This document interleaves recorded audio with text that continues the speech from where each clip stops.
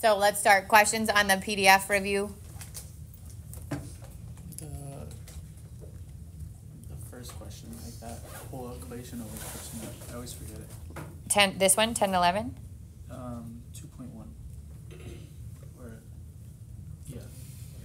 These up here? Yeah. Yeah, okay. So you're going to get, I mean, it will give it to you. It will give you some sort of model that's exponential. This would obviously be on the calculator portion, okay? And you can, like this one says, use the graphing utility to graph the function. You really shouldn't need to. Like if you're finding the value of something after 2 years, you're literally taking 2 and plugging it in as your t. So it will give you the model, and you literally just have to plug it in. So it's going to give me like that equation like that? It's going to give you some sort of exponential equation. Yeah. Okay. Same thing for 22. It's going to give you, like this one gave you that exponential equation. It will give it to you. Okay. You really just don't overthink it. You really just have to plug a value in. For C, it says, according to the model, when does the SUV depreciate the most rapidly? Is this realistic? You won't have anything like that. It's just going to ask you straight up. Okay. Yeah. And then 22, same, it gave you the model. It said to determine the initial quantity, so you'd be looking for where t equals 0. And then to determine the quantity present after 10 years, now you're plugging in 10. And then C says use the graphing utility to graph it over the interval, but you won't even need to graph it. You should just be able to plug it in. So you don't need a graphing utility for this one. You can use scientific, but I want you to stick with whatever it is you've been using that you're the most comfortable with. All right, so something like 10 and 11, you would have to graph by hand, okay? 0.3 can be changed to 3/10. I would say it would be easier if you had to do that without a calculator. And then 37 and 40 is what you will also be graphing by hand. And then answering all the parts of it, domain, range, whatever asymptote is appropriate for that one, and whatever intercept is appropriate for that one. Like, it's going to ask you those points. That's no calculator. So there's one exponential graph, and there's one log graph, and neither of them have the calculator. And those, I think they're worth, like, all the rest are worth 5 points, but I want to say those are more. I think those are, maybe, those are 10 points apiece because they have multiple parts.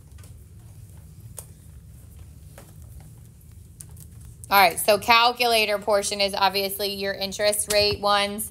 You want to make sure that you know both those equations. You need to know PERT, and you need to know, God bless you, A equals P times 1 plus R over N to the NT.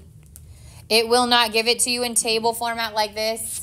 It will instead say words like annually, semi-annually, weekly, daily, monthly, quarterly. God bless you. You need to know what all of those are, okay? So annually would be, N is what? 1. Semi-annually, N is? 2. Quarterly, N is? 4. Monthly? 12. Weekly? 52. Good. Daily? 165. 365. Good. Okay. So make sure you know those things. You cannot ask me what it means on the test tomorrow. I cannot tell you. You can't ask me, but it's away from you. All right, your change of base was 3,3. Make sure you know how to rewrite that. It will actually, the directions will actually say as a ratio of common logs or natural logs. You only have to give me one of them, but then you'll actually plug it in your calculator and you'll get that value. So on the quiz, you didn't have to. You left it. But on the test, you're going to have to plug it in and actually get the value. That would be on the calculator portion. And then something like 60 would be on the calculator portion. Something like 68, 69, and 72 would be non-calculator because you can expand those or condense those without it. Questions on any of those? Yeah. Something like 54 or 51, and then 6160 calculator. You're welcome. These non-calculator. These non-calculator. So condense and expand, not calculator portions.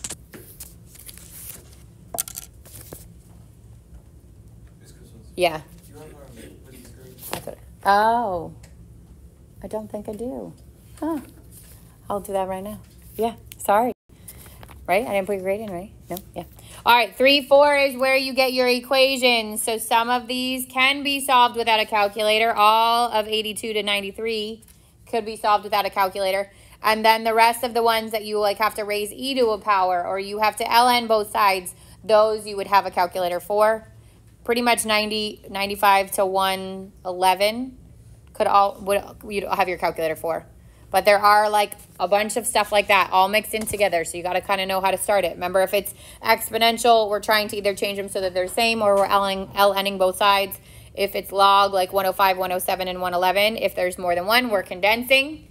And then either converting to exponential or using the 1-to-1. Or if it was just like 1 on either side, then we're using that 1-to-1 property.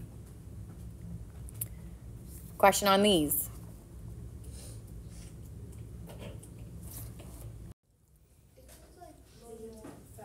This is your factoring one. Yeah, but at the end we just have to put it equals to ln, right? You have to ln both sides, yep. So this becomes e to the x and e to the x, and then the factors of positive 8 that sum to negative 6, which would be negative 4, negative 2. Yeah. And then split and solve it. And you do ln to make the e go away and put the x down. Correct. So solve it, you get that. Then you got to ln both sides, but ln of e cancels. And then I'd find ln of 4. ln of e cancels, and then I'd find ln of 2. And if it was like the x wasn't in the exponent, what would we do? It was like next to it, ex. It can't be. It can't? You wouldn't be able to move it. You'd have to separate that out. You can't, yeah, you wouldn't do anything like that. You might see something else in addition to that exponent where if you multiply it, well, with the ln e, it's always going to cancel to give you the exponent. But the one that you had a ln, like, which ones? Like, let's say it's this one where you, here, not that one, 99. First thing I would do is divide by negative 4. And then you'd have to ln 5 to the x and ln 68 over 4. And then this becomes x times ln of 5. And then you divide both sides by that ln of 5. So I do that whole thing in the calculator. Yeah, I got ln 17 divided by ln 5. So yes, but then you actually find it. Yeah. Which is what's on there. It's just, we'll see how long it takes to get there.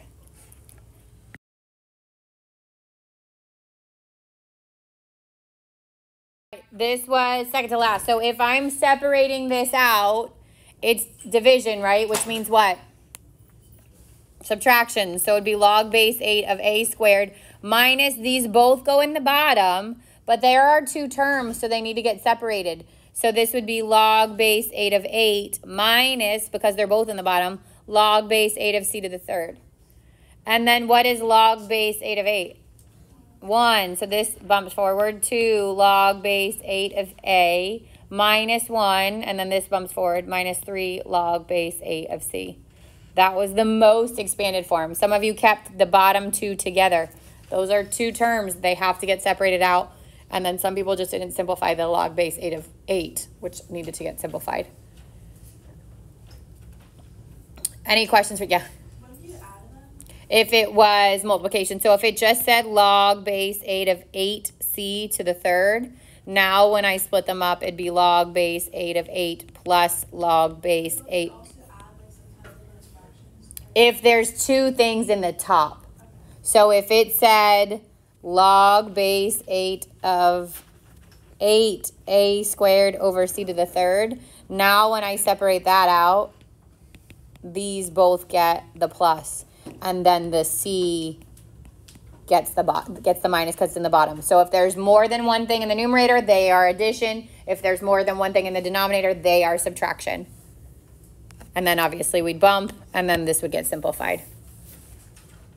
If it says, if the base can't be changed to be the same on either side, obviously this is 49, and there's no power I could raise 5 to make it 49. So we ln both sides of the equations. I'd end up with ln of 49 equals, this bumps forward, 2x times ln of 5. And then I want to isolate the x. So I could literally do in one step, divide by 2 times ln of 5. Or I could do that in two separate steps. It doesn't matter. So if I wanted to get the x by itself, I would divide by ln of 5, right? And divide by 2. You could do that in one step. So then ln of 49 divided by 2 times ln of 11, divided by 2 ln 5. Get you your answer. 1.209. So you just divided. You still on YouTube? Yeah.